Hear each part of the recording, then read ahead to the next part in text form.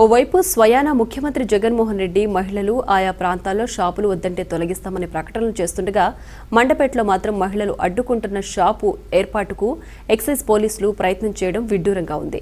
4 రోజుల క్రితం ఇక్కడ షాపు ఏర్పాటు చేస్తున్న విషయాన్ని తెలుసుకున్న మహిళలు రోడ్డెక్కారు, ధర్నాలు నిర్వహించారు, ఆందోళన చేశారు.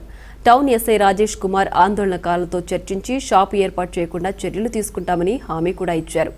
ఏం జరిగిందో ఏమో తెలియదు కానీ షాపు యథాప్రకారం తెరిచేందుకు మంగళవారం ప్రయత్నం చేస్తుండగా ఆ సమీప నివాసస్తులు మహిళలతో కలిసి అడ్డుకున్నారు. ఎక్సైజ్ అధికారులు అక్కడికి చేరుకోవడంతో వారితో వాగ్వాదానికి దిగారు. ఈ సందర్భంగా ఎక్సైజ్ సిఐ పట్టాభి చౌదరి మాట్లాడుతూ ఇక్కడి సమస్యను ఉన్నతాధికారుల దృష్టికి తీసుకువెళతామని తెలిపారు.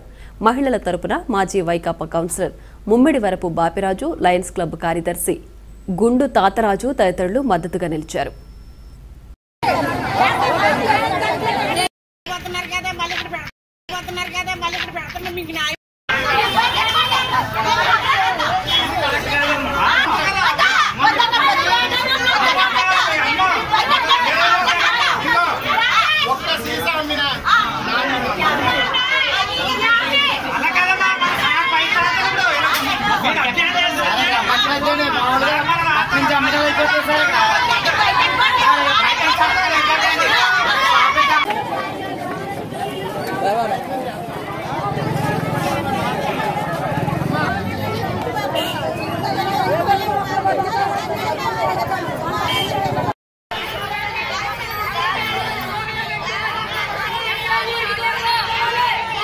సంచశ్రీ రోడ్లో ప్రభుత్వ దుకాణాలు ఏపీపీసీఎల్ రీటైల్ అవుట్లెట్స్ 2 దుకాణాలు ఇక్కడ శాంక్షన్ అయినాయి.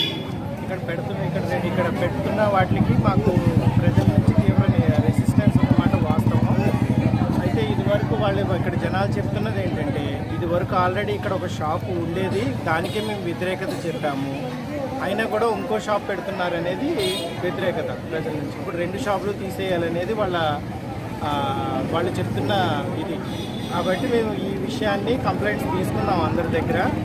ఇదే విషయాన్ని మేము పైకి ఫార్వర్డ్ చేస్తాం. పైన అధికారులు జాయింట్ కలెక్టర్ గారి నిర్ణయం మేరకు ఎలాంటి చర్యలు తీసుకోవాలో గైడ్ లైన్స్ ప్రకారం ఏంటంటే, నామ్స్ ప్రకారం ఏంటంటే ఏదైనా ఒక షాపు మున్సిపాలిటీలో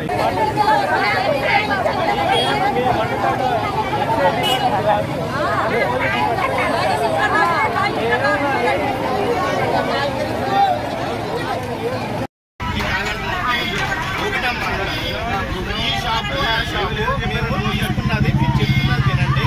ఇక మీదట మద్యం దుకాణాలు నిన్నట్లాగా నడవవు. మీకు కావాలంటే అప్పటికి కూర్చోండి, నేను అమ్మిస్తాను, మీకు అర్థం అవుతుంది.